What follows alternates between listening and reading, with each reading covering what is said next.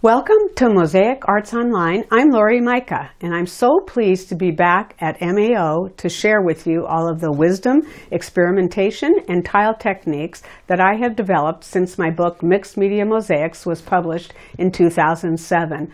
Wow, that's really aging me, but that's the way it goes. My book left off right before I started using acrylic paint in my polymer clay creations. Coming from a background in painting, I felt that I was truly home by being able to incorporate my first love of painting into my polymer clay work, which resulted in altering surfaces that were more unique and added a new depth to my tile making techniques. The process of where I was back then to where I am now has been an evolutionary journey that continues to build on all of the tile making techniques that came before it. I am thrilled to be able to share with you all of these newer techniques along with the foundational steps that got me to where I am in my work today. I am constantly on a quest to employ a variety of mediums that help facilitate the vision of my work.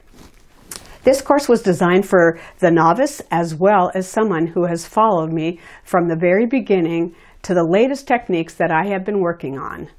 Throughout this course, I will teach 15 of my most popular techniques for altering the surface of polymer clay and for cutting them into tiles to create beautiful mixed media mosaics.